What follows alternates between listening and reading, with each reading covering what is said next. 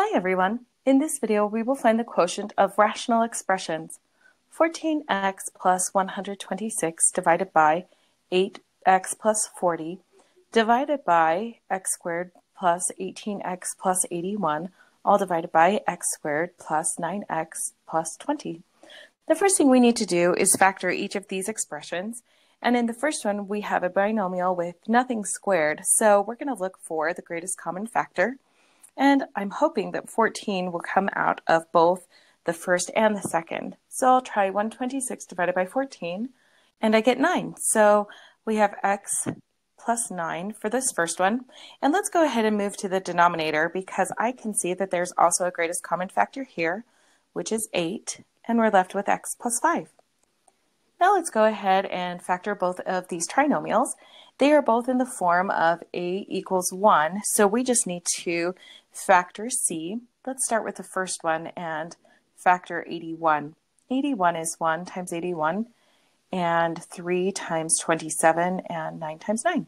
And we have both positive and positive, so all of our factors are positive, and we're looking for a combination that makes positive 18, which would be plus 9 and plus 9.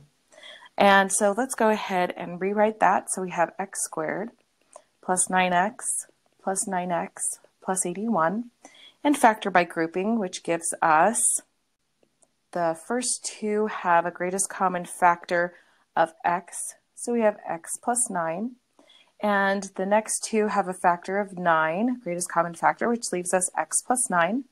And between these two terms, we have a common factor of x plus 9. So we'll factor out x plus 9, and we are left with x plus 9. So the first one factors into x plus 9 and x plus 9. Now let's go ahead and factor the second one. We're going to look at just c because it falls in the form of a equals 1.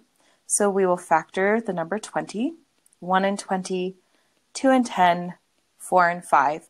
And our signs are both positive, so all of our factors will be positive. And we're looking for a combination that will give us positive 9. And it looks like positive 4 and positive 5 will give us plus 9. So let's go ahead and replace that. So we get x squared plus 4x plus 5x plus 20. And then we will factor by grouping. Our first two have a greatest common factor of x, so we'll have x plus 4. And the next two have a greatest common factor of 5, so we get x plus 4. And between these two terms, we have a common factor of x plus 4. So we divide x plus 4 out, and we're left with x plus 5. So we can replace our second trinomial with x plus 4 times x plus 5. Now we can go ahead and do the quotient. When we divide fractions, we actually don't divide. We multiply by the reciprocal. And the reciprocal means that we take the numerator and the denominator and switch them around. So this whole quotient is actually 14 times x plus 9 over 8 times x plus 5. And instead of divide, we are now multiplying by the reciprocal. So the denominator becomes the numerator. So we have x plus 4, x plus 5 over the numerator becomes the denominator, x plus 9, x plus 9.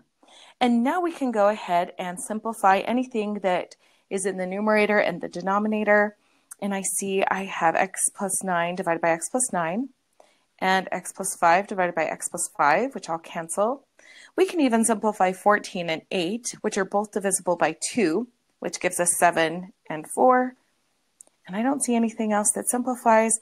So our whole total expression becomes 7 times x plus 4 over 4 times x plus 9. And that's our simplified quotient of these rational expressions. And we're all done.